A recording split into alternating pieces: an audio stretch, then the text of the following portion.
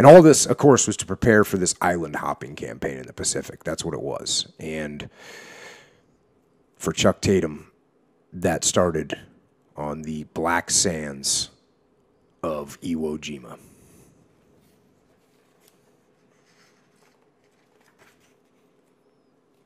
So they hit the beach on Iwo Jima.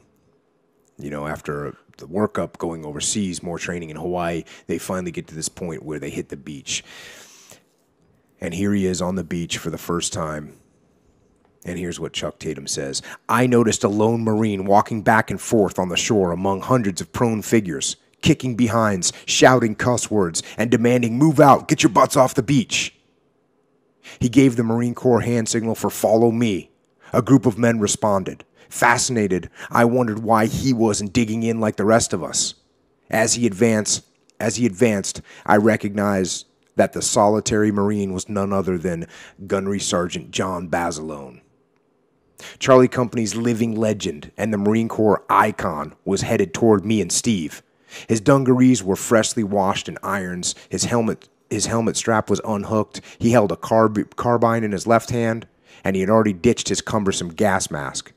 Basilone wore a light field pack and showed no fear, as if this evasion was no more than a serious training maneuver. I also saw Colonel Lewis C. Plain, the 27th Marines executive officer. He and Basilone were the only two men standing up, shouting obscenities and orders. The forward surge of Basilone's group carried them to our position. Only Basilone and Plain defied the firestorm raging around us. Move out! Move out! Get the hell off the beach, you dumb sons of bitches, they screamed, kicking us right in the butts, right and left. What I thought was yet another mortar shell falling in the same spot as before exploded 75 feet in front of Steve and me. The blast shock wave whipped up black dirt that pushed its way into my eyes and forced sand into my mouth, making me gag. It was uncomfortable and nasty, but my worry wasn't for myself. I hoped the dirt wouldn't foul our weapon. Basilone ran up, whacked me on the helmet, and pointed to the area where I thought the mortar shells had been regularly hitting. Only when the sand and dust cleared, I could see that Basilone was pointing at the aperture of a reinforced concrete bunker or blockhouse. The structure probably housed a 75mm or larger cannon whose field of fire was directed down the beach to our right. It was a big bastard with incredible killing power. Its shells were stalling the advance by killing men of the 4th Division. It may have been firing tree bursts, which is basically anti-personnel shrapnel that explodes in the sky and rains down hell on ground troops. Running 35 feet to the spot picked by Basilone, our field of fire was now diagonal to the aperture of the blockhouse cannon. We opened fire again, and the tracer rounds were right on target. Now I was pleased. My bullets forced the enemy gunners to close their gun port. With their armor port closed, the front of the blockhouse was blind. Even though it was temporarily out of commission, I still wanted to fire at it.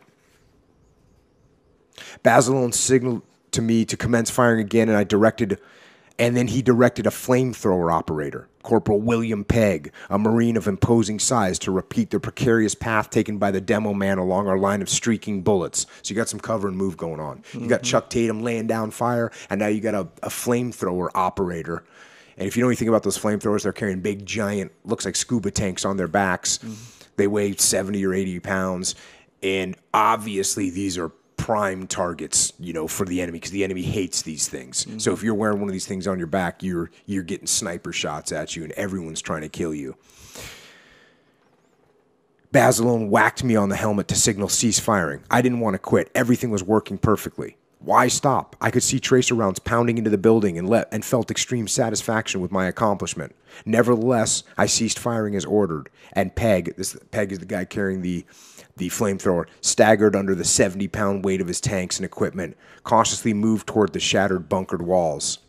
Sticking his flamethrower nozzle into the smoldering hole, he ignited his napalm, releasing 350 pounds per square inch of pressure in his tanks. There was a loud roar of the sound, and it looked like a fire-spitting dragon's jaw had erupted.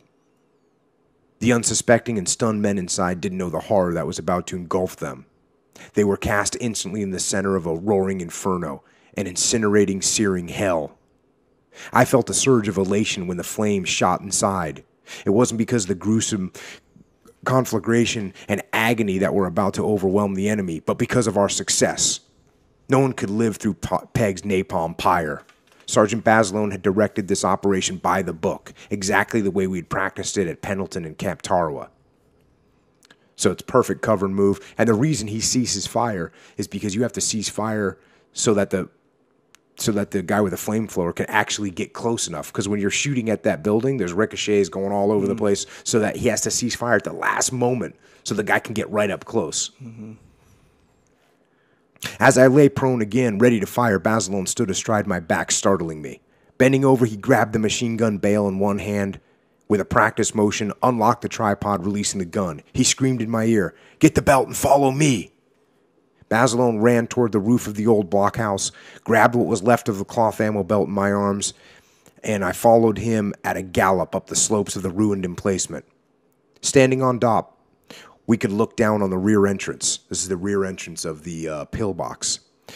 There was a low area, 30 feet in diameter, where some of the Japanese defenders had run to escape the blistering inferno inside. Basilone cut them down, firing from the hip. The machine gun vibrated in his powerful arms. He sprayed the enemy soldiers, helped by the Basilone bail, a wooden handle fastened by wire to the barrel of the weapon that was inspired by Basilone's Medal of Honor engagement on Canal when he was burned carrying the hot machine gun. Without the bail, it would have been nearly impossible to control the blistering machine gun when its tripod was taken off. Mowing down the screaming Japs was purely a mercy slaying. Pitifully, the men were frantically trying to wipe away the still flaming jellied gasoline sticking to their tortured bodies. The putrid smell of burning human flesh nearly made me want to vomit. Basilone's eyes contained a fury I had never seen before. His jaw was rigid, clenched hard, and sweat glistened on his forehead. He was not an executioner, but a true Marine performing his duty. For me and others who saw Sergeant Basilone's actions during our assault, his leadership and courage were overwhelming. Meanwhile, Charlie Company riflemen and Steve Evanson shot the Japs as they screamed in agony.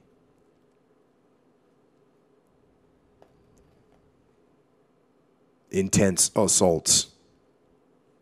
Just completely intense. And again, this is a guy that's already won the Medal of Honor, and he's out there taking charge and leading troops. Was not required to be there. He could be back in the States with, in Hollywood, rubbing elbows with the movie stars. But no, there he is, back in combat, back on Iwo Jima, and leading.